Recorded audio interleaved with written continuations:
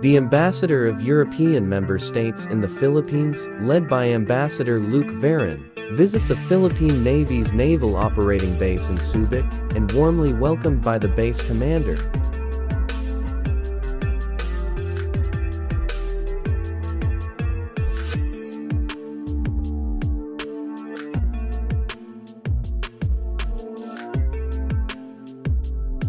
The dignitaries also receive a briefing on site.